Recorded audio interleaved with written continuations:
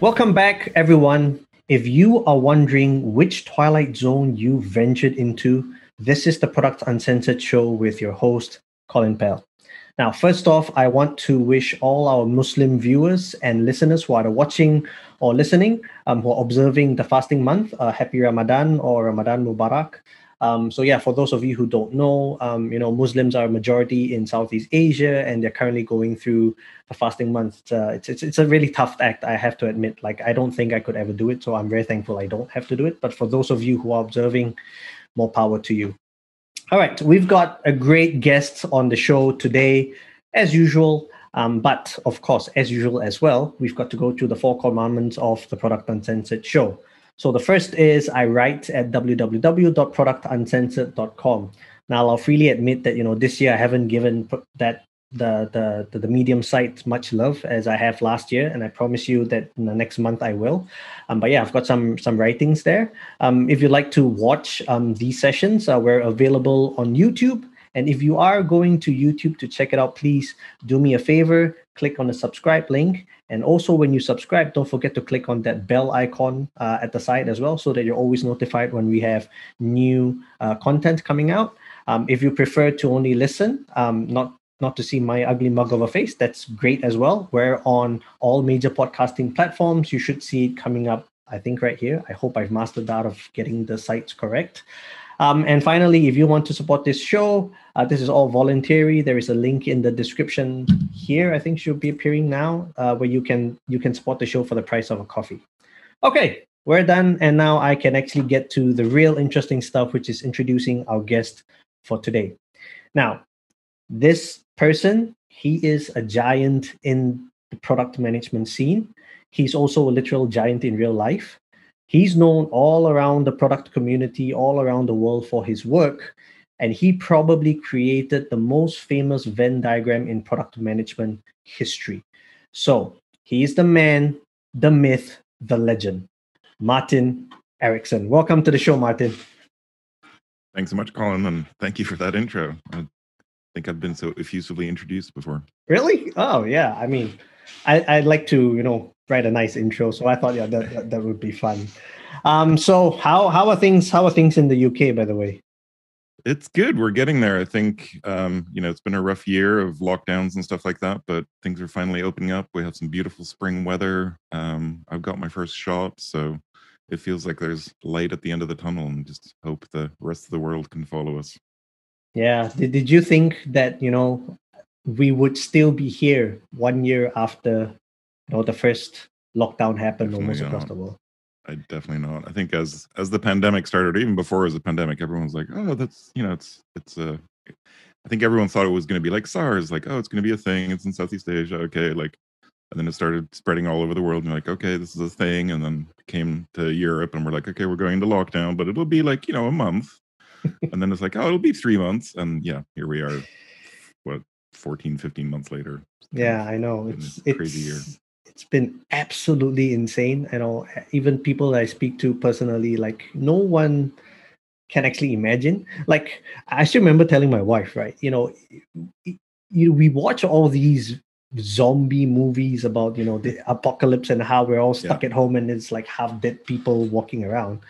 But essentially, this is the real zombie movie, except that there are no dead people, but there are people dying and we're all locked up at home. We don't know, many of us are still not brave enough to travel here and there. Flights are banned, and this is the real apocalyptic zombie movie, right? So also, we can't make fun of zombie movies anymore, right? When we see those people like, run away from the zombies, like, protect yourselves. Like, we know humanity just isn't smart enough to do that at this point. So that is true. That is also true. That is very, very true.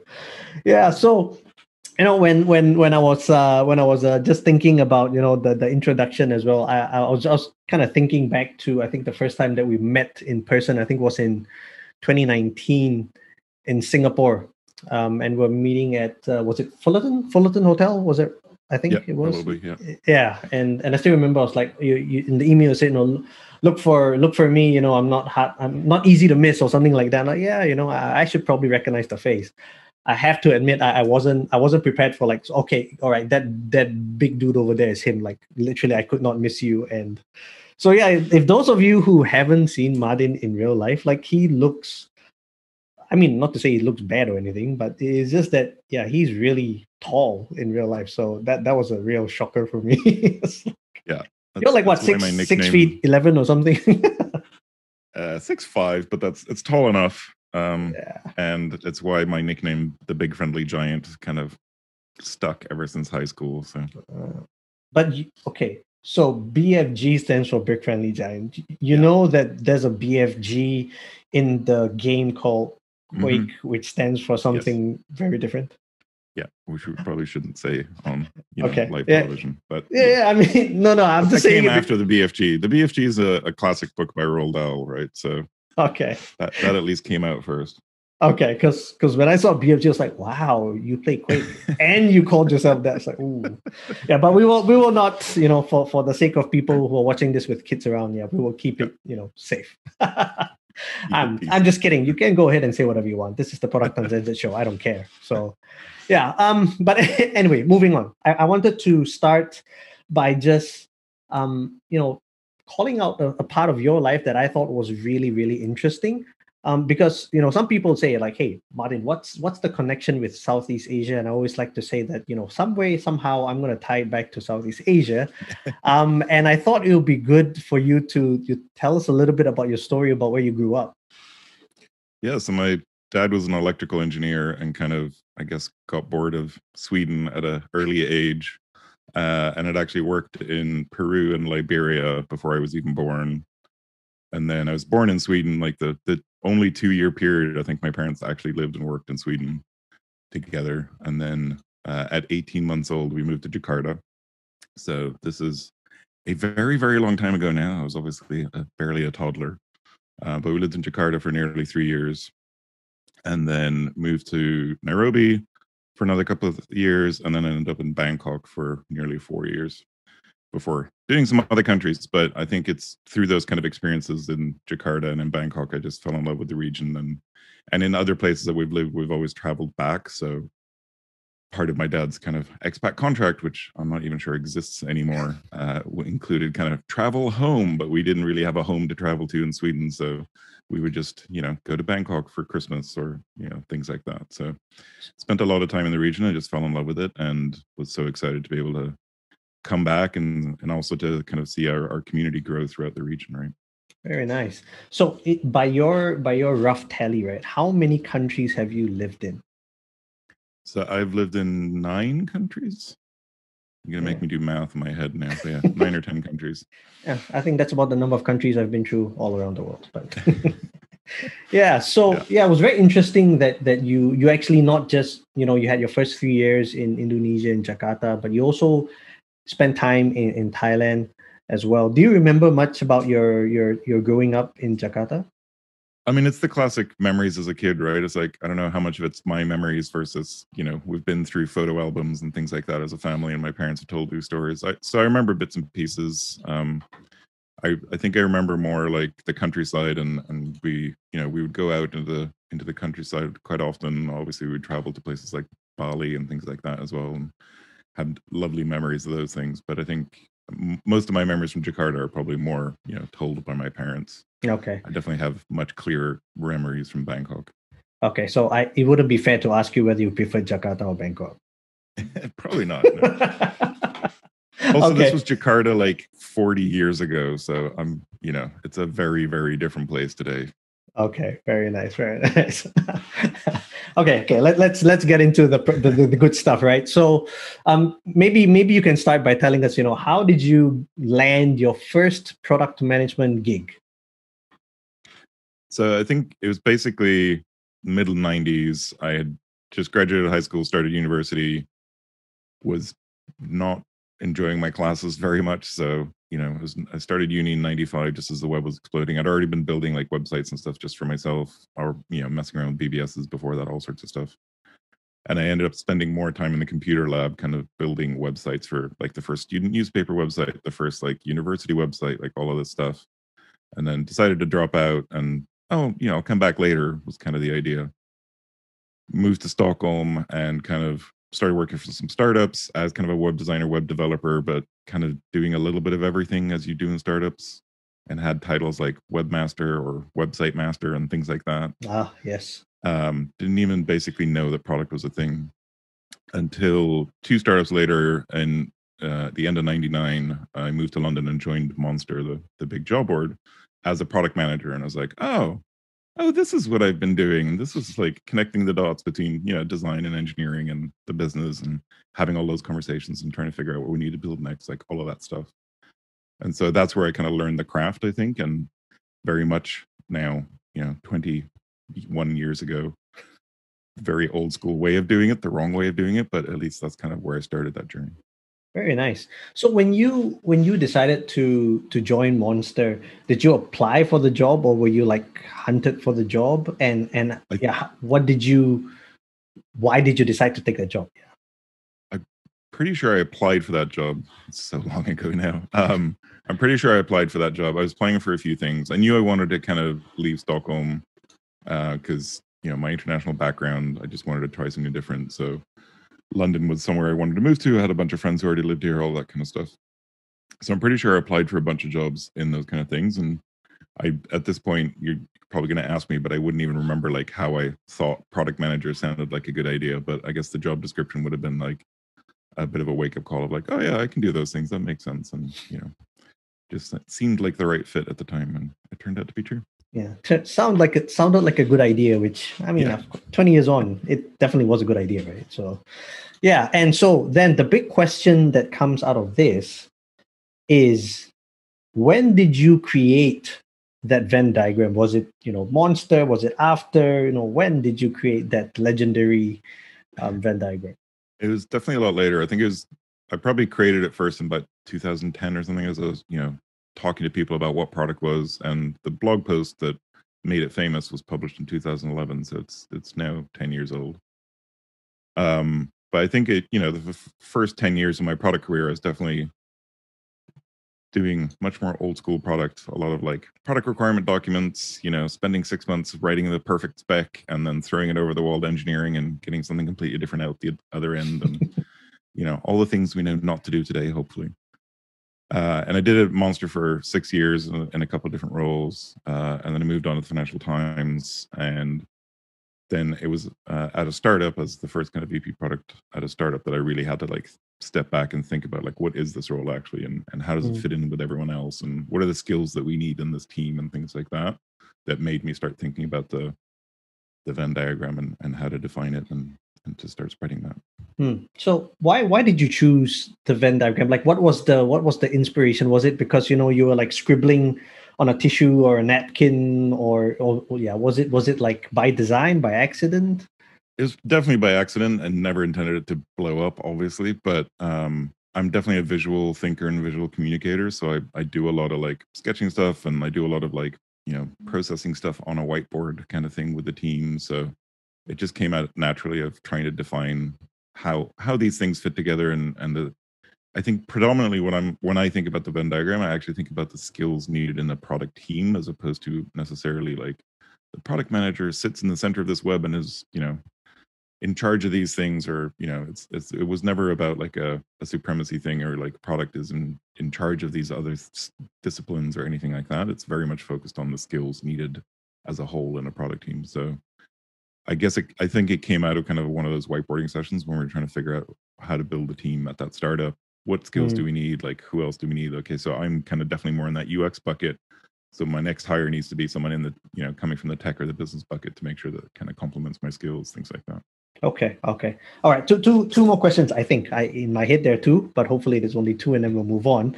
So the first question is, how does it make you feel to after all these years still be so associated with that diagram? Do you even care, or is that like you wish something else would be different, or like I feel it. I mean, it's pretty surreal to see it popping up all over the place, and unassociated with me, and people using it to describe product, and sometimes not exactly the way I would use it to describe it, but it's definitely surreal that it's kind of taken on a life of its own. And I have massive imposter syndrome for most of everything that I've done. And I think definitely for that of like, oh, well, it's just a sketch. I'd think like, okay, fine. It resonated. That's awesome. And it's kind of awesome to hope that it's helped a lot of people understand what it is that we do. But yeah, it was never intended. And I think it's a very surreal experience sometimes when you see other people, use it to explain the craft that I love without knowing that, I was the one that created it when they're using it to explain it to me, kind of thing. So it has actually happened. Like somebody tried to explain back to you using the diagram you created, or not necessarily explain it to me, because always they knew that I do the product thing, but I've definitely had people have it in decks or something. Like, and as everyone knows, like, this is what product looks like, and so this is what we're thinking about. I was like, yeah, I recognize that Venn diagram. It's fine. Yeah, it looks familiar. Yeah. So. Yeah. Okay. All right. So last question on this. So you said it came out around 2011, and I think that's where that blog post came up. Yeah. So now it's 2021. So it's like, what, 10 years have passed. Do you think that diagram still holds true? What would you change, or what would you not change about it? I think it probably does still hold true. I would, more than anything, probably encourage, as everything else, right, is like, read the manual, like read the actual post, because I looked at it recently, because it is almost 10 years old now, and actually I think it still holds true, and it is kind of emphasizing all those things around product not being at the center of this in terms of control or management. Like, it is a team sport. It's about bringing together these skill sets into one team, et cetera, et cetera. So I think the only thing I would change is the caveat of, like, make sure you actually read the thinking behind it, as opposed to just using it blindly. I think the other thing I would maybe add is, like, and I do this in some talks, showing that there's probably 5 or 6 or more circles that you could draw in there as well, like all overlapping, but it starts becoming a bit ridiculous, right? But there's data science, there's product marketing, there's so many other skill sets that we do need to bring to bear today in a team. But I still think those 3 are the core. Yeah, I mean, that's the beauty, I think, of the diagram. It's in the simplicity. Like, I saw one, I can't remember when I saw it. I think it was a few weeks back. Just like he drew, like, I don't know, like what looked like 10 circles, and I was like, this is the real deal. It's like, yeah, I think we know that, but it's just that it's easier to explain it to someone who doesn't understand by using 3 versus 10 or 20 circles. So yeah, so I mean, thank you so much for that, because that's actually one of the first few diagrams that I actually found when I first started quite a while back as well. So yeah, thank you so much for that. So now moving on, I wanted to ask you, so in your product career, right, when you moved from I think you moved from Monster to then the Financial Times, then you moved to Huddle, right? So was Huddle your first like leadership role? I think it was like my first, I guess, senior leadership role, right, as a VP product, and creating the function from scratch. But I definitely had fairly senior positions at the Financial Times, but not I wasn't the VP or the CPO, but I was kind of in charge of the whole classifieds business at the Financial Times, and then at Monster before that. So originally I was just one of many product managers in the European team, going from like 4 countries to 18 countries, and kind of growing that business. And then the last 3 years I spent at Monster, I was actually in charge of what we call the solutions business, which is kind of a very early software as a service kind of applicant tracking system, white label job board, like selling into big enterprise customers, that kind of thing. And so in that, I was in charge of that, but of course that was a tiny part of the overall Monster machine. So it wasn't like I was the ultimate product leader or anything like that. Yeah, but I mean, like Monster back in those days, they were huge, weren't they? They were like number 1 in the world, and all that. Yeah, I think we grew to about $1 billion in revenue by the time I left, sort of thing. And again, not taking credit for any of that. It was several thousand people in the company at that point as well, and a global presence. But yeah, it was an exciting journey to be part of at the time. The question I was actually wanting to ask you was, what would be the main difference or differences moving from that, perfecting your single contributor craft into this role where you're a leader, you're also a people manager. Yeah, what was the hardest part?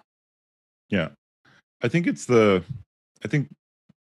for any product person making that leap, it's really rethinking what your job is, right? Because you're suddenly not responsible for the product anymore. You're responsible for the team and the people that create the product, right? And I think a lot of our thinking and experience and knowledge can come in, super useful in terms of thinking about how to iterate on that and how do we improve the process and how do we involve the team in that conversation and how do we manage our team as a product kind of thing. But it is a very big shift, and it's especially for me as I still, love getting hands-on and building stuff, right? I love designing stuff, and I'm still every once in a while jump into code and things like that. But you really have to leave that behind when you go from even as an IC product manager, you shouldn't be doing that. But definitely as a product leader, like, you are not responsible for the day-to-day of what your team is building. You're responsible for setting them up for success and giving them what they need in order to go build the best product. So it's a big mind shift, I think, and it's not something everyone is good at, and that's probably a good thing. That's fine. I think that's why we are seeing more and more, senior ICs or distinguished product managers or whatever the title is, that lets you be a fantastic product manager, but just be responsible for a very important part of the product, or to also be a coach on the product's craft and things like that, but still be hands-on and be recognized that can be a senior career path as well. Yeah, totally agree. I think that two episodes ago, I got Sharif on the show. Like, he used to be an IC at Atlassian for a long time. Actually, by the time I interviewed him, he'd already had some people management duties, but he was an IC for a long time. And I think that's a very interesting, I won't even say interesting, I think it's a positive development in the product management world. Definitely. Because for a long time, and in actual fact, I think in Southeast Asia, it still has a lot of that connotation that if you want to go up the ladder, you're going to have to be like a people manager. Yeah. And there's a lot of, I won't say it's very explicit, but if you were to say, I'm a product leader with a team of X, as opposed to I'm a single individual contributor product leader, there's a very big difference in the way people would respond to you. So I think, as hopefully, as we catch up to more mature product countries, I think it'd be really great to see more individual contributors who are really, just honed in on their craft and just being good at what they do. Yeah, absolutely. And I think, we can take a lot of lessons from our friends in design and engineering on that front, right? Engineering has that kind of architect track for the individual contributor, technical excellence, all focused on the craft, versus the CTO track, which is much more about the people management. Design has similar things, and it's still going to be, there's obviously room for less people at that level, but I think it is fantastic to have, and Sharif's a fantastic example of this, a really excellent IC who doesn't want to stop being, hands-on as part of a product team, and that they can grow in their career and they can be compensated accordingly as well.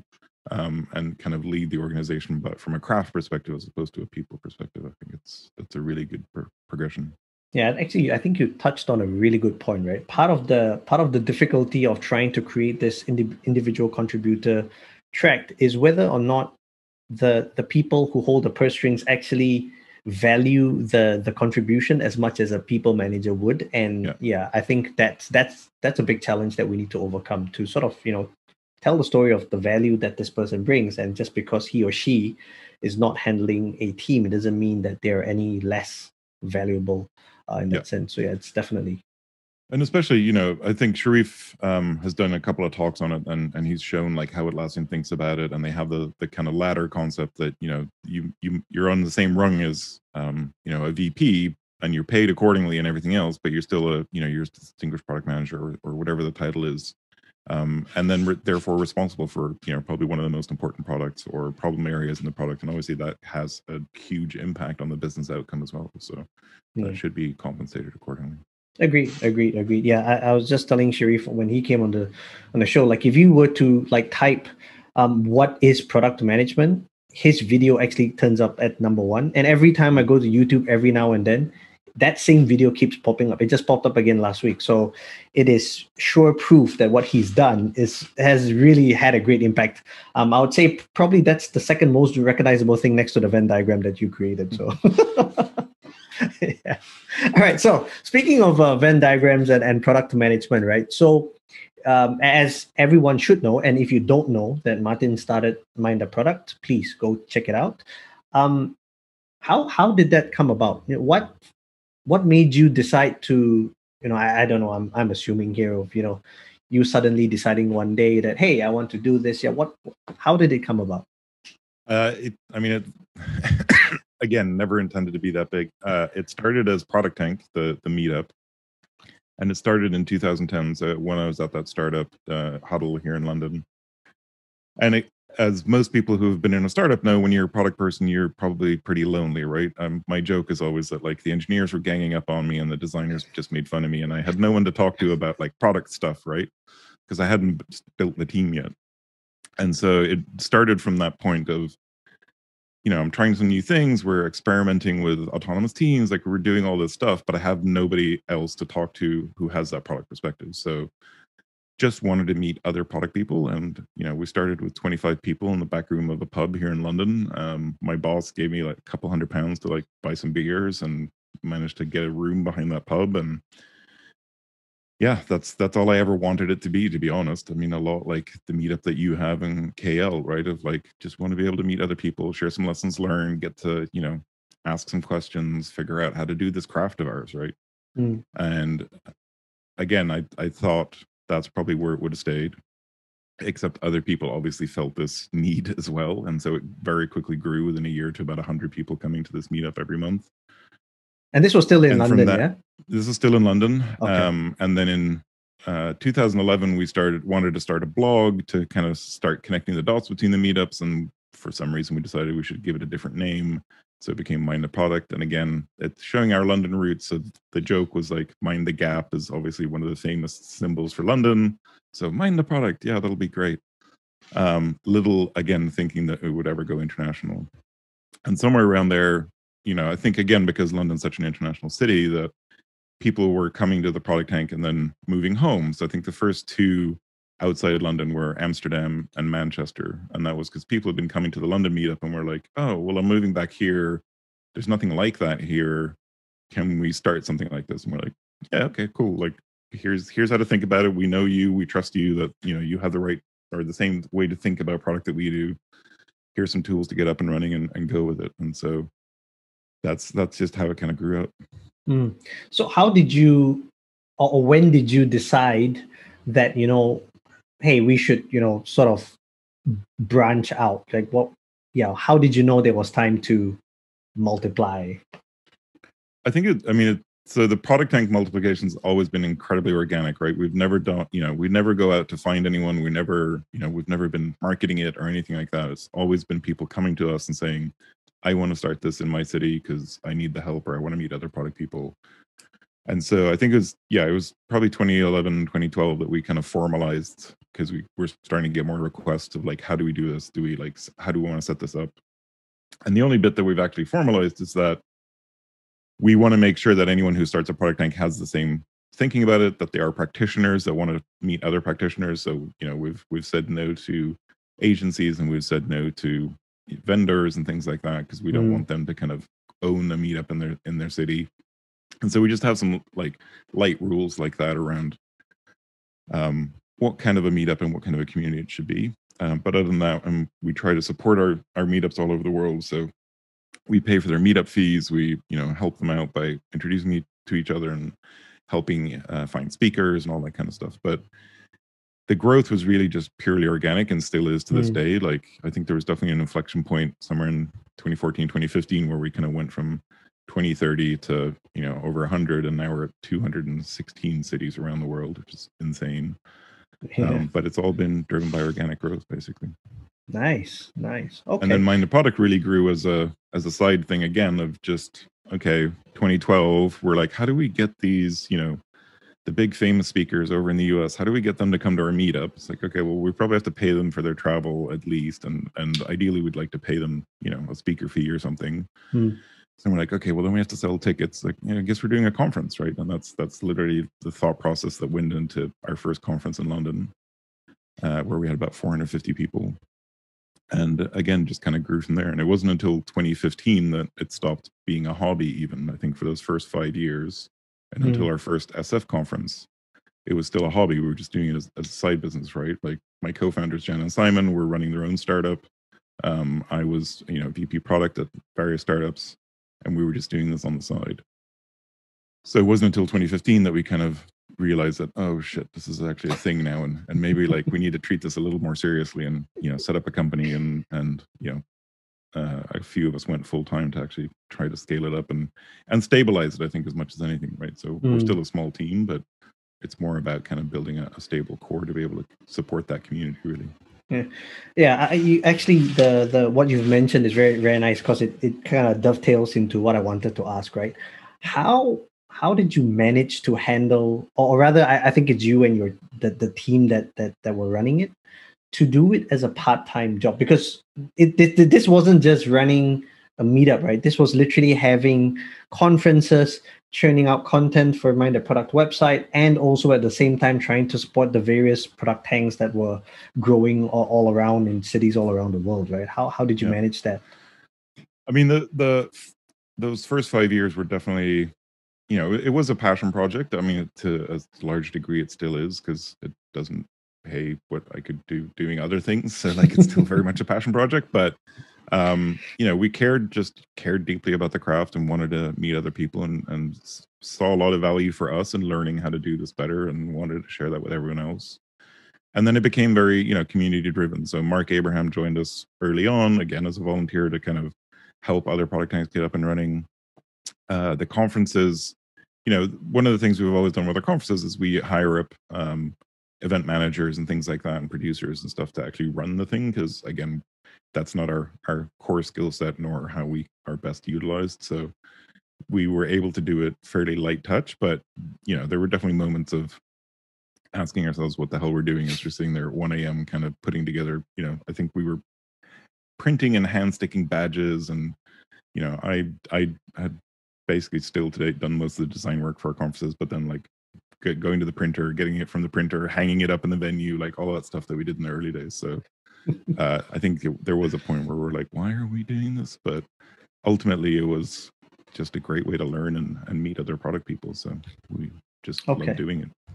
Yeah, and for you personally, right? Because in 2015, like that's when I think that's when you decided to sort of take Mind the Product full time. So how hard was it to make that decision, and why you and not the other two co-founders to sort of take it forward? Yeah, I think it was definitely a moment where we had just done our first conference in San Francisco. So, the second conference outside of London, and realized that this wasn't just a London thing. I think that was the big wake up moment. And, going to San Francisco, you feel like, well, it's the Valley, right? Like, why do they need don't they have a product conference? They should be able to sort this out themselves. And then getting the success that we did in that first year, I think we had 700 people in San Francisco the first year. The tickets sold out in like a week or two, which is insane. And we actually had nearly 600 people on the waiting list after that. And we're like, but we can't actually physically fit you in the venue, kind of thing. So that was definitely the wake up call of like, okay, there is something big here. There's something useful on an international level here. And I had just finished another startup job in Boston for Covester. Wanted to come back to London, and was kind of in the quandary of like, what do I want to do with my life, and what do I want to do next, and like, should I take another startup job, or is this a thing that we can build up to something? And just decided to take the plunge. It wasn't an easy decision at the time. It was definitely like, it's risky, and I took a massive pay cut to do it, like classic startup founder thing.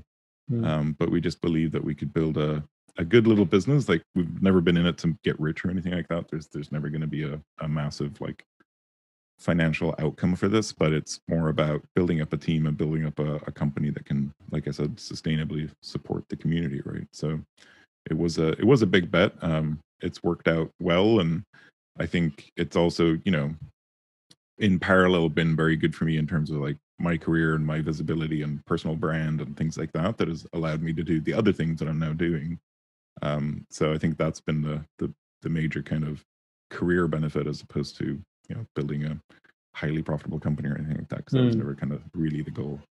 Okay, so would it be fair to say that doing this as something that started off as a passion project, which is now kind of, I would say, it's your job, would it be more fulfilling than having worked in your other roles?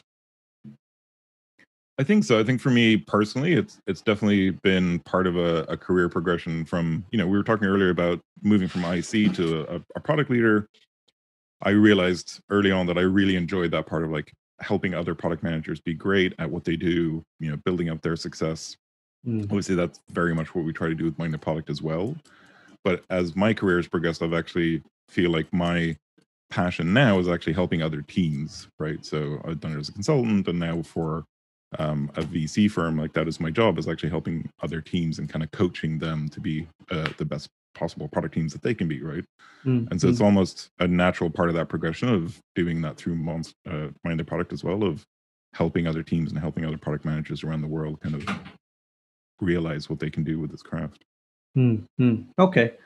Yeah, we will go into the VC part of your role, because that's actually something that I find very interesting. So we'll definitely go into that. But I wanted to ask you this curious question, and this is more from me than anything else, right? What is it like to do product for a product community platform, right? It has its challenges. For one thing, we're a tiny team. We literally have one developer, so like very much, in many ways we're not doing product the right way because we just don't have the resources, and in many ways we're doing so much product because there's so many product managers in the company that like we all have opinions, we're all talking to customers, and we're all trying to figure out like what we should do. It's also hilarious sometimes because our customers are product managers, right? And so the feedback that we get is very different to any other company that I've ever worked for, because you kind of get either super detailed, like, oh, what about this? And I understand the constraints, but this use case for this, and you're like, oh yeah, okay, that's great. Like, these are customers that we can actually just be like, yeah, that's a great feature. Let's go do that thing. So it's very different in many ways, but it's also kind of very edifying to see that response. And to get great feedback like that just means that people care, right? So it's been were there any, like, did you think that sorry, no, let me phrase this properly, because this question came in my head now to think about it properly. What product did you follow, like any product templates or product journeys? Did you take stock from any of the other companies or things like that to sort of help maneuver your way to building Mind the Product? I think in many ways it's not, until recently, we haven't really been building a lot of product. It's really been building a service and an experience and things like that. So a lot of our focus has been on experience design and kind of figuring out like what is it that makes a great conference or a great event and a great meetup. And then thinking a lot about content. And so I think we've probably been more inspired from like those kind of design disciplines of user journeys and user experience journeys, things like that. We've done a lot of journey mapping and things. And I think the biggest product thing that we do is obviously just try to be as attuned to what the community and what our craft needs. So talking to our customers, right, which are our conference attendees and our readers and our audience and our community, as much as we can, to get a sense of what do they need help with, what are the challenges, like what's the kind of content they're interested in, what's going to attract them, get them engaged. But fundamentally, we've articulated our mission as making product people more successful. So like that's the kind of question that we want to answer all the time. It's like what's going to help make you more successful? Like, is it content? Is it training? Is it a certain speaker on stage? Things like that. So it's a very different kind of product in that way, because we're not really building a lot of code or software. It's really building an experience and a service over time. So it has similar skills needed, I think, but it's a very different way of working, I think. Yeah. Interesting. Yeah. Okay. So let's move on from Mind the Product into the thing that you do on the side, or I don't know which one is the side and which one is the main, but it's about 50-50 at the moment. So. Okay. All right. So you're actually in a VC company, EQT Ventures, I believe it's called. And you are you started off as the CPO in residence, right? So the interesting question is, what is a CPO in residence? Because I've heard of entrepreneur in residence. I've never seen CPO in residence. So yeah, what is that? I think officially the title was EIR, but we realized, so most VC firms, when you have an EIR, the idea is that, it's a founder or a CEO that's just exited a company. They don't quite know what they want to do next, but the VC firm knows that they trust this person, and they're like, they come hang out with us for, a year or so and maybe help some of our teams, but also while you're figuring out what you'll build next, and we'll write the first check for you as you go build that thing. So that was kind of the title that we had for it, but that just kind of missold it, and people didn't really understand, because I wasn't there to build a startup, right? I was kind of there to help our portfolio companies. So made up the title of CPO in residence, and really because that's kind of what I've been doing for the last couple of years, of really helping all of our portfolio companies with those challenges. And often we go in at the A round and invest in businesses, and that's naturally an inflection point where they need a first product person, right? Until that point, generally the founder's been the product person, or one of the founders has been the product person, and this is the point where they're scaling and they're growing past 20, 30 people. They need to start splitting into multiple dev teams. They need to start building a product process and a product function. And so it's been a very natural fit for me to kind of come in and help, and sometimes kind of be an interim CPO of like actually helping them do stuff, but most of the time helping them just build up that team and find the right fit for them, find and then coach through that inevitable kind of transition from the founder letting go of their baby a little bit and trusting the product person that's coming in and managing that relationship. So that's really why we ended up calling it kind of CPO in residence, because just trying to show that like you basically get access to the CPO to help you build up that team to our portfolios.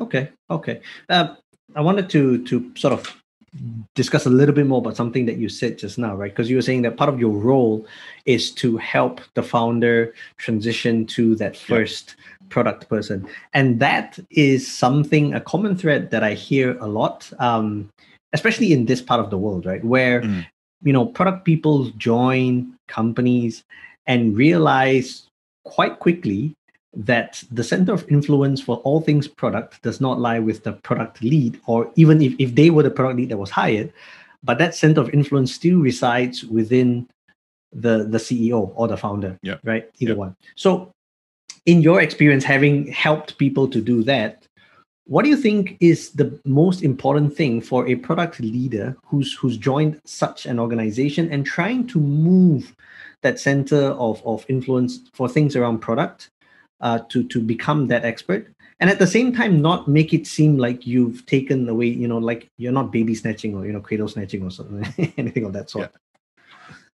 Yeah, I think it's there's also, so I'll start at one end. I think there's a real big misconception among founders, especially, that when they get to that stage, they need to go hire someone who's already a VP product or a CPO. And often here in Europe, and I'm sure it's the same in Southeast Asia, you hear like, oh, we need someone from like Google or Facebook, like, one of those big valley names, right?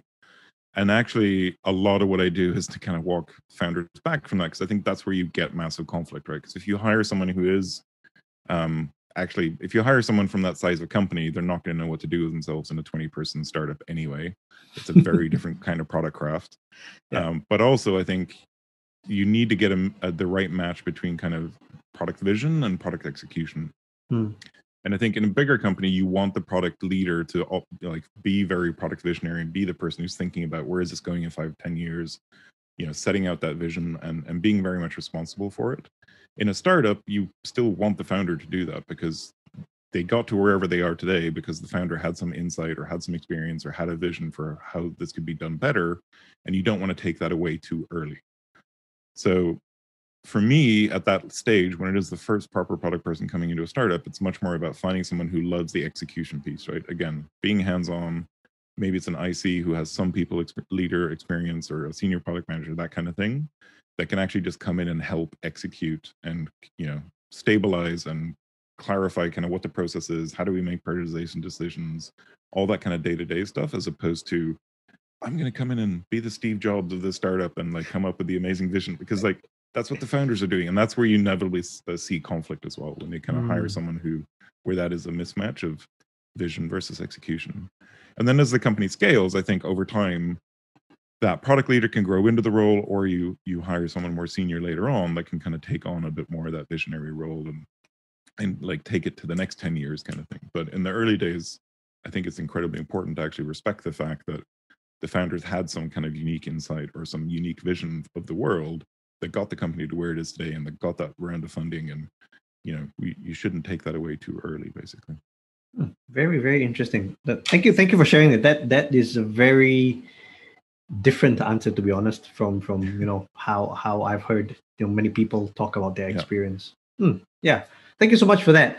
All right, I think, sorry to interrupt, but I think it's because I've been in that role a couple of times, right? I've been the first VP product coming into a company and taking over from founders, and having that struggle of like understanding how I best fit in and how I can be most impactful for the company. It doesn't mean that I don't want anyone, you still want people who have vision and things like that. It's just being very clear that in the early days, your vision is going to be subsumed by the founder vision. Like it's just the nature of the thing, and that they own a big chunk of the company, but also they have had some unique insight that got them to where they are today.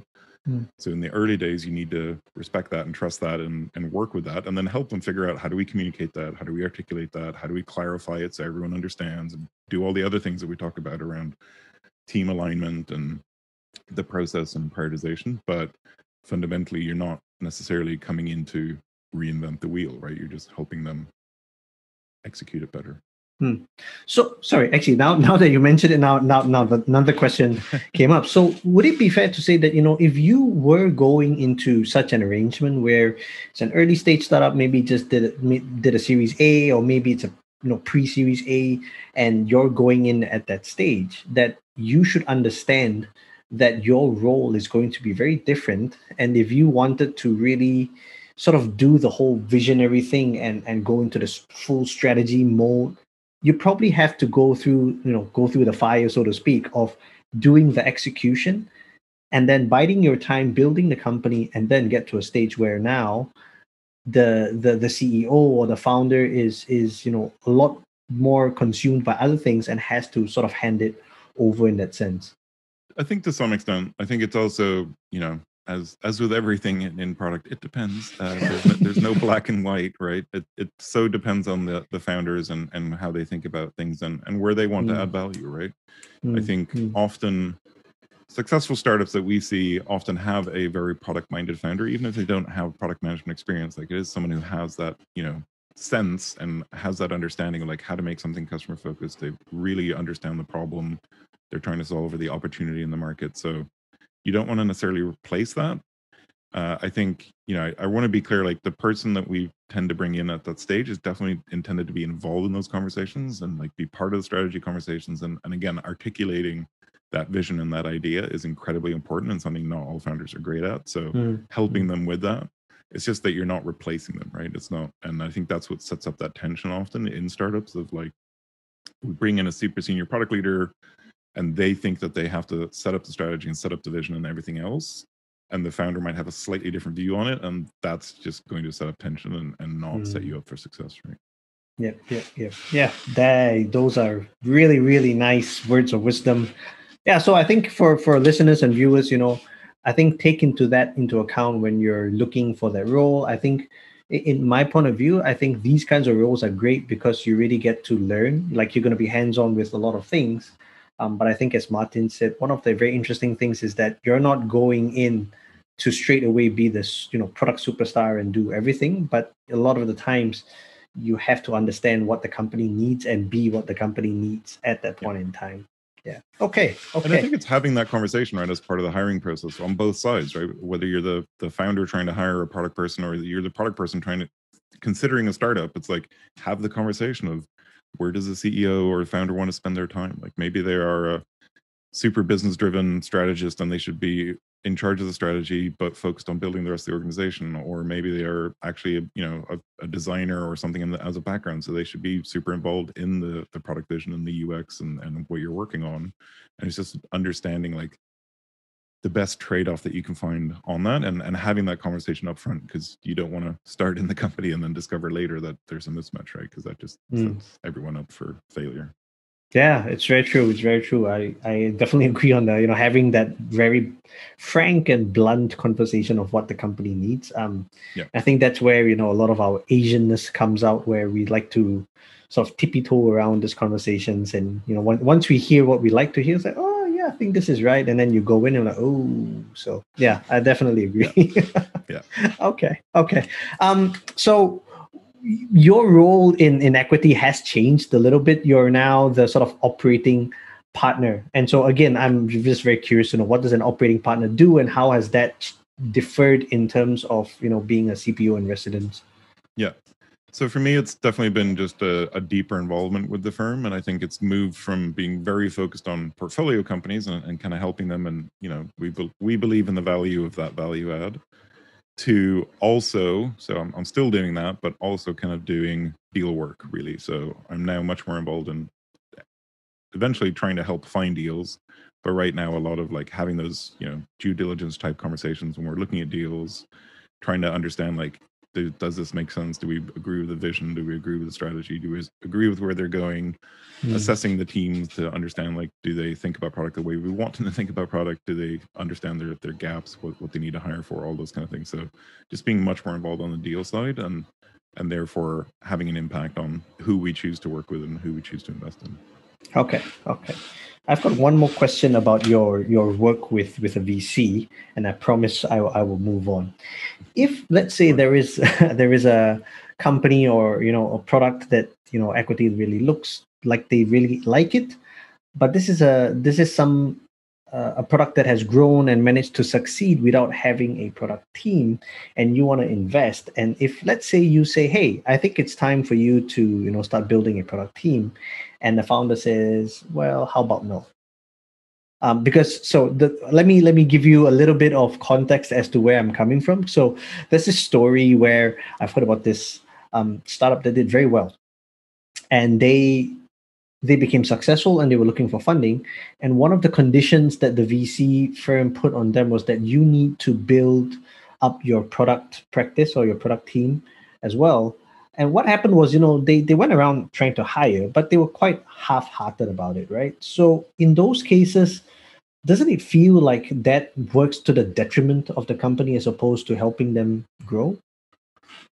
No, absolutely. And I think I don't think we've ever been faced with that kind of black and white decision of like, oh, we're not going to invest because they refuse to hire a product team.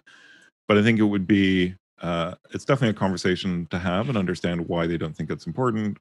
And fundamentally recognizing as well that if they don't have a product team, someone's still doing the product job, right? Whether it's the founder or it's the engineers, somebody's doing that job of making prioritization decisions, trying to figure out what are we building next, what is the opportunity, like all the stuff that a product manager does. So it's understanding like how those questions are being answered today and whether there's an improvement to be had by hiring a product manager, which of course I would believe that there is, and just having a conversation with the founders about that, right?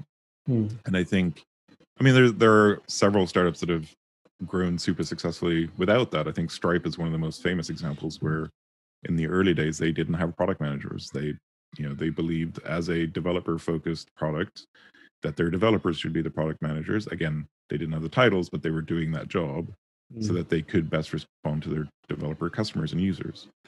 Over time, they have added a product function, but I think that it again just shows that there is no black and white yes or no answer. I think fundamentally, when I go in to make those assessments, it's much more about understanding whether the founders realize who's making those decisions. How do you is that a clear process? Does everyone understand why we're making those decisions? That it's the clarity of it. I think that's the most important thing for me. And in many ways, I don't. I probably care less of whether they hire a product manager or not than they have a clear process for how those decisions are being made. And inevitably, that just means somebody has to come in and make those decisions. So I don't think I'd ever be that black and white about it, but I do fundamentally believe that the best teams, cross-functional teams, work together and need that product part to be a counterpart to the designer and engineering on the team. So I've never been faced with that. So who knows how I might respond, but I don't think I would be, a flat out no. But at the same time, if a founder was, that adamant about it, I'd want to understand why. And fundamentally, one of the things we do look for in our companies that we invest in is kind of coachability, right? Because the whole point is we want to help them on that journey. But if they're so set in their ways, then we can't really add value to that, and we might, not meet eyes on something else later down the road as well. So that would probably be the red flag, as opposed to whether or not they're specifically refusing to hire a product or anything like that. Good points.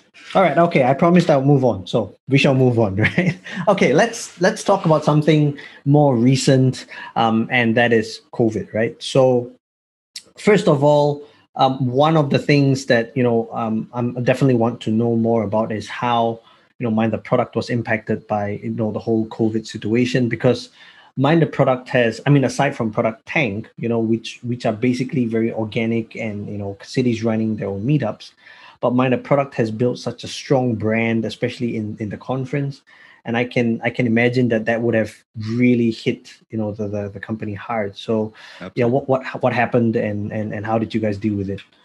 Yeah, I think we started last year with big plans. It was our 10th anniversary year. We had 4 conferences on sale, and we would a 5th one planned.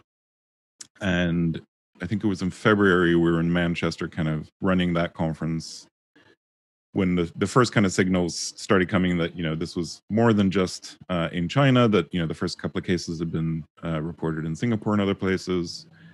Even at that conference in Manchester in February, there were a couple of people who were flying in from somewhere else in Europe and couldn't, or decided not to, because their company wouldn't let them travel because this was going on. And I think that was the wake up call that something was happening, right? And only kind of a week after that, we ended up having to cancel our March conference in Singapore. Offered everyone refunds and things like that, but kind of had to cancel the conference because we realized that travel was just going to be too difficult. And again, at this point, it was still kind of confined to Southeast Asia and Asia. So we thought maybe that's all we will have to do, but we were monitoring it, obviously. And then as we all forget at this point, I think how quickly this moved, right? It was only like a couple of weeks later that we went from, there's 2 cases in Singapore to like all of Southeast Asia's locked down, and now there's cases in the US and Europe and everywhere else in the world. And that's when we started figuring, we were already talking about, okay, what are our contingency plans? How do we like shut down our San Francisco conference, which is normally in July, and our London conference, which is normally in September, October, we thought would still be fine at that point. And we're like, that's so far away, it'll be fine. But the big kind of alarm for us was there was at one point, so we sell all our tickets through Eventbrite, and actually until that point, 90% of our revenue was from conference ticket sales. And we sell all our tickets through Eventbrite, and they made a decision overnight to stop what they call advanced payouts. So when you're a decent customer of Eventbrite, they will actually give you 90% of the revenue as cash flow. So you get that a payout every week or two, and they'll hold back 10% in case of cancellations and stuff. For most customers, it's the other way around. They might give you 10% of the cash and hold 90% in case you end up canceling.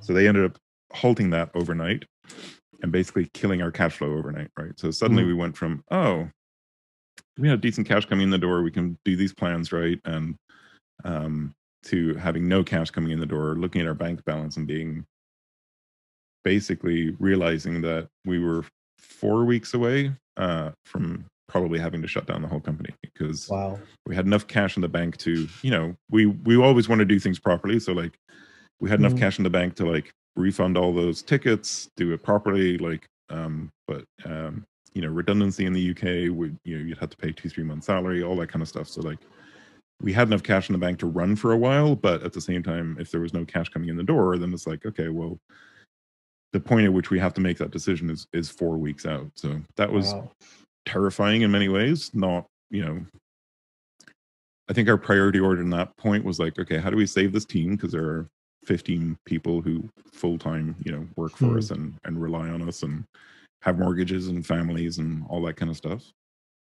And then the second point was, how do we save the community? Because like, if this thing does go out, like, how do we keep this alive in some way so that, it can continue to exist and at least protect Product Tank and stuff like that. And then probably somewhere farther down the priority list was like, what does that mean for us personally as the founders? And so that's when we, we were already talking about it, but we really had to accelerate kind of planning a pivot, basically. Like we had to find other revenue streams. We couldn't rely on the conference and event stuff anymore. Luckily, we'd been experimenting with our online training, or our training moving kind of to a virtual or online format. So we started doing that. And then the big one for us was really trying to pivot to a membership model where it's a premium subscription service. And the way we think about it is basically that it's a conference, but it lasts all year, right? So you get a ton of amazing content, community, all that kind of stuff, but you pay a subscription service for it, and it's all delivered online. And we actually managed to get that out. I think it took us 6 weeks to build it, the first MVP. It took us about 9 months to clean up all the tech debt after that, but that's another conversation. And in the meantime, also the UK government came out with what they call the furlough program, which is kind of supporting businesses like ours in being able to support our staff. So we basically had to send home, I think, half the team, but their salary was 80% covered by the government while that was happening, so that we didn't have to lay anyone off, and we could rebuild basically. And so we managed to do that through the online training. We ran a digital conference, or two actually last year, to replace San Francisco and London, and then this membership program, which we've been building up and now has thousands of members to kind of replace some of that revenue stream. And luckily now we've been able to bring everyone back from furlough, and the company stabilized, but it was definitely a terrifying and highly stressful couple of months over the summer last year. Yeah, I can imagine, and thank you for being so honest and open about it. I was a little bit hesitant to ask the question, but yeah, this is the Product Uncensored show, and I think how the team has managed to really move and still be healthy, I think is really a success story in terms of really understanding the mood and then trying to do whatever it takes to really survive this. So yeah, that's really incredible. That's really incredible. So I suppose then my next question would be, what do you think product looks like post COVID, right? Because in this last 13, 14 months or whatever, a lot of things have changed. A lot of assumptions that we've made about even our craft has changed. Like, for one easy one that I actually said it in the time when I was giving a talk in MTP as well, was for so long many product leaders were very not keen on remote work, and suddenly in a blink of an eye we've been doing it for 14 months, and it doesn't look like it's going to stop anytime soon. In fact, surveys and polls seem to indicate that a lot more people have realized that it's doable, and this is the kind of work arrangement that they want, where they don't have to go in every time. And of course, most of them said they wanted that sort of either or, rather than just make you choose one or the other. And so, what do you think product is going to look like post COVID? What has changed? What's going to continue changing? What's going to stay the same? Yeah, I mean, the remote thing, I was for a very long time, until actually probably we started building up the team for Minded Product. I was a big believer in the importance of co-located, right? I always made it a part of the point of and I think in reaction to what remote used to look like was, oh, well, we have a dev team. When I worked at Monster, our dev team was originally in Boston, and then we built a European center in Prague. And so the dev team's in Prague and the product manager's in London. And it's that was what remote used to look like. And that doesn't work well, right? I think that's why I was always a huge believer in being co-located, so that you're sitting next to your team and you're working together on the problem.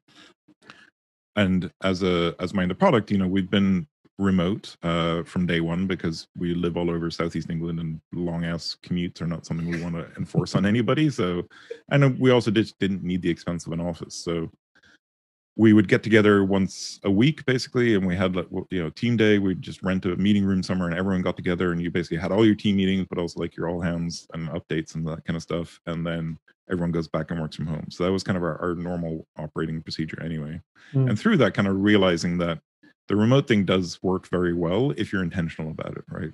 And I think that's what we've seen over the last year, where it's been enforced, right? I think it's just accelerated that trend of seeing that remote works, as long as a couple of things are true. One, everyone's remote, right? So everyone's at the same, everyone's on a Zoom call, not 5 people in one room and 2 people somewhere else. That doesn't work. And I think it works, and it's worked for us because we already had amazing relationships and stuff like that. I'm in awe of the people who have started new jobs over the past year, or started and scaled companies over the last year, where you're bringing brand new people into a fully remote environment, and being able to make that successful is amazing to me.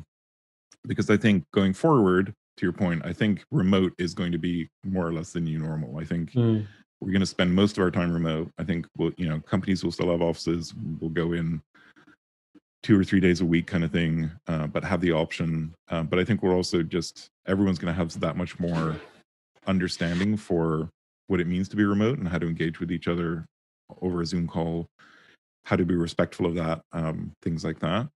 But also realize that I think the most successful remote companies, who have been early advocates for it, they invest in it, right? It's not a way to make it cheap of like, oh, well, we can hire cheap teams abroad or whatever. It's actually, you probably spend as much as you would on the office in quarterly catch-ups, and everyone comes together and sits together in a room and has an offsite and all that kind of stuff. Because there are some things that I've definitely struggled with over the last year, like those whiteboard moments where you just want to get together with a team and like think about what's coming next and what's the 5-10 year thing look like, and how do we think about the strategy and rethink stuff. The day-to-day execution where you actually need your head down, you need that focus time. It's super easy to do at home and do remote, but you need that face time in order to really gel a team as well, I think. So I do think we'll see remote being more or less the new normal. I think that'll be different for different companies, like where they already have a geographic nexus. People might come into the office 2 or 3 days a week. I know you're in a fully remote company now, right? So I'm hoping like you guys will be investing in that and meeting each other, and that once we can travel again and stuff like that, to get that face time and get that strategy time and stuff like that, and then go back home and be remote. Like I think that's a very natural thing. And what about product management in Asia, right? Because one of the things that was interesting was, Minor Product decided to start a APAC conference that was in Singapore in 2019. Unfortunately, 2020 got sort of moved to digital because of COVID. What are your thoughts in terms of product management in Asia moving forward? Like, what does the future hold? Yeah, I mean, I'm super excited about it. And I think one of our big missions at Mind the Product is to say that, not all the good stuff in product comes out of the Valley, right? Yes, there's a ton of stuff we can learn from them. They have, been trailblazers in many ways. And there's obviously super successful companies there that we can take for inspiration. But there's also amazing stuff happening all over the world, right? Here in London, there's amazing startups. In Berlin, there are amazing startups. In Singapore, KL, Jakarta, Australia, there's amazing startups all over the world that are trying different things, right? We were talking about Sharif earlier and Atlassian, right, out of Sydney, like the stuff that we can learn from them. And we put him on that stage in Singapore because we wanted to share those lessons and share that story. And the same, I think, we just had MTPCon Digital for APAC again. Sadly, couldn't do it in person in Singapore. And we really tried to, we had a couple of speakers from the US, but most of everyone else was from across Asia Pac, and really just sharing those stories and like, this is how we tackle that problem, and here's how we're trying to move this thing forward, and here's how we're trying to change that culture. But also celebrating those successes, right? Like Gojek and Grab, who have shown that you can build multi-billion-dollar businesses out of Southeast Asia. Like, that's amazing. And why aren't we talking more about those stories, right? Like, we can be just as inspired and learn stuff from them as we can from the big American names. And so that's really why we started the conference, was to help that happen, basically. And again, not to put us on the stage, and we're not there to kind of tell Asia what to do. We're there to elevate the voices from Asia and share what you guys are doing, because we think there are incredible stories there. And I actually think there's things that are happening in Southeast Asia, especially, that are even more interesting to look at than what happens in other places, right? You look at Grab and Gojek and their kind of user research, talk about remote, right? Like, they have countries and markets all over Southeast Asia. They can't do the face-to-face as well. So they've been figuring out how to do that. We can learn a ton from that. I think there's also fascinating stuff around the intersection of kind of the Chinese, super app, where 1 million services in one product. And then there's the Western, one thing, one product, one app. And Southeast Asia seems to be experimenting with something in the middle, right, which works for that culture and that market. And again, there's fascinating things that we can learn from that. And now you're seeing Western apps kind of copy some of that, right, with Uber and Uber Eats kind of being more integrated and things like that. And that's purely influenced by what's been happening with Grab and Gojek. So that's fundamentally why we want to support that community and do something as a conference in Southeast Asia, is to elevate those stories and show that, hey, there's awesome stuff happening here. You guys should be proud of that, and also learn from each other, and then teach the rest of us, because we can all learn from you as well. Nice. Very nice. Yeah. So with that, I think we're going to go to the last segment of the show. And this is, I always tell people, this is my favorite part, which is, we talk about a song that you chose. You chose a song. Well, actually, I'm not going to say it. I'll let you introduce it. So why don't you tell us the artist and the song, and why you chose that song? So I actually gave you two choices because I have pretty eclectic music taste, and I listen to a lot of stuff. And I think especially over this last year, like I've had my stereo going the whole time here in the office, and it's just been music to me is a great escape, but also kind of either focusing the mind or clearing the mind, like depending on mood and things that we need. So I ended up choosing Michael Kiwanuka, who's one of my favorite artists. I discovered him a couple of years ago. He's now obviously blown up recently. And I picked a song called You Ain't the Problem, which I love, and has, again, just been on repeat, I think, over this last year, because the album came out tail end of 2019, I believe, or the beginning of 2020. But yeah. Okay. And what was it that you liked about that particular song? I think there's a couple of things. So it's just a happy song somehow. It's just like it's got a good beat to it. It's just, there's even like in the beginning there's some like party sound in the background, so you hear like happy people. It's just a happy song, right? I actually had to the point where it's now my alarm clock song, right? So my mobile phone every morning like starts with this track. And it's just like it's a happy beat, it's a happy song. And then the lyrics, like he's a awesome lyricist, I think, and like when I first heard it, I took away that he's singing about love, and like it's not you ain't the problem, and like there's pain in the world, but like it's not your fault kind of thing, and very much I'm a hopeless romantic at root, so that's kind of what I took away from it. And then as we were talking about this track and in preparation for the show, I actually did a bit more research, and it turns out what he's actually singing about and what inspired him to write it was his imposter syndrome in the music industry, and he was thinking like he doesn't know what it takes to succeed, and like but it's not him. You ain't the problem. And obviously, like I'm very open about me having a ton of imposter syndrome for the craft that I do, and so it turns out it has an even deeper connection for me. Wow. I didn't even know that. So yeah, that was super cool. And yeah, I took a listen. I really liked the vibe. It was like you said, right? Yeah. Very upbeat. It's got this almost like this rock and roll feel to it. There's just like this. Yeah, and a bit of like 60s. Yeah, it's the 60s, right? Soul in there somewhere as well. Like yeah. It's my very eclectic music taste. I think again, like I just like that kind of combination. Yeah, it was very nice because at first I was like, when I was listening to it, it's like, oh, is this something from back in the day? And then goes, no, it's not. And to be fair, I don't listen to Michael Kiwanuka at all. So yeah, this was really great. And this is one of the things why I enjoyed this part of the show, because then I get introduced to all kinds of music. In fact, I got introduced to one artist, I can't remember his name now, was a lo-fi artist, and I'm like, oh, I loved it. And then now I'm getting Michael Kiwanuka and before that was like, yeah, so many options, and it's amazing. So this is why I love it. So yeah, thank you so much, Martin, for being on this episode of the Product Uncensored show. Again, thank you for being super honest, super open, super transparent. I don't know about our listeners and our viewers. I'm sure they have, but I have definitely learned a lot. And I think I feel like I know you so much better because of the experiences and all of that. So thank you so much. And just before we go, standard closing would be, do you have anything that you want to leave with our listeners or viewers, or any famous, words or words of wisdom? I think I just want to end with a thank you. I think thank you to you for having me, and thank you for everything that you do for the community as well. I think we've always seen the amazing work that you do in KL, and always felt that you're part of the big family, even though you might not be officially. And we kind of don't care about that, right? It's all one product community, and we're all trying to help out. So thank you for doing that, and thank you for letting me be on the show, even though I'm not in Southeast Asia, and share some of my insights. And I look forward to hearing the rest of your guests as we go forward.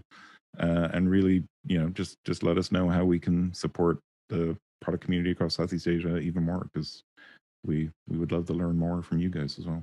Wow. Thank you so much. Thank you so much. So, ladies and gentlemen, boys and girls, that was Martin Eriksson, who is the chairman of Mind the Product, who's also the operating partner at EQT Ventures. It's been a really, really great episode. And again, I think more than anything, what drives me to continue to run this is because of the great conversations and the great people that I get to interact with, and I get to do it all in the guise of, hey, I want to talk to you, but I get to learn so much more.